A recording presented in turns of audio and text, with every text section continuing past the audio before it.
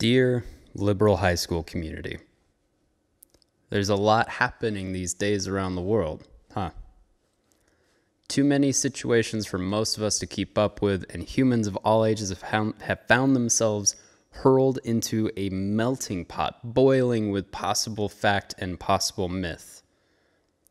Put the world aside, because for that, we just don't have time to solve every problem while trying to learn Canvas, or to critique each other's curriculum line by line.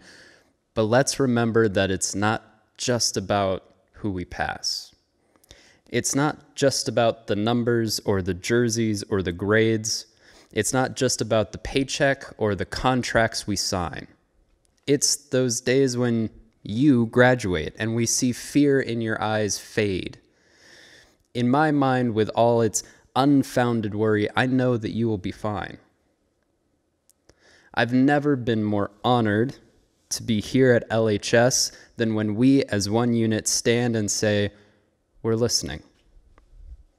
And we know that some don't even know where class is or what canvas we're painting or why we're even trying. Don't get me wrong. The worst intentions will always exist.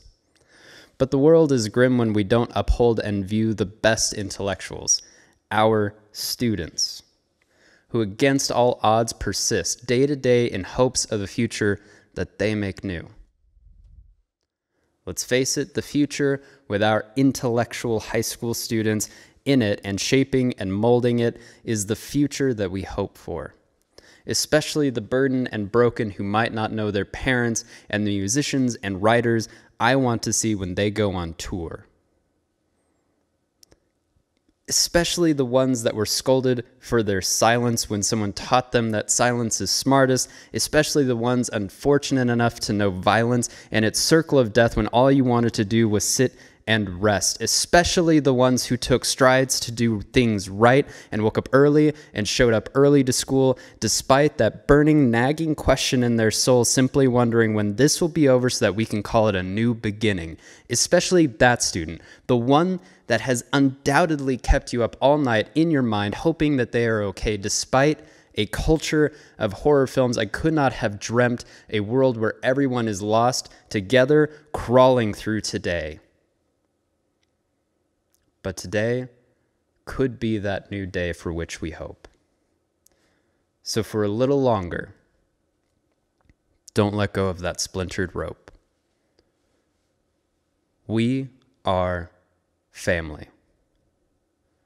And I will burden my own back daily, not with quips of my objectives or my own self-esteem, but with the responsibility to look at the worst positively.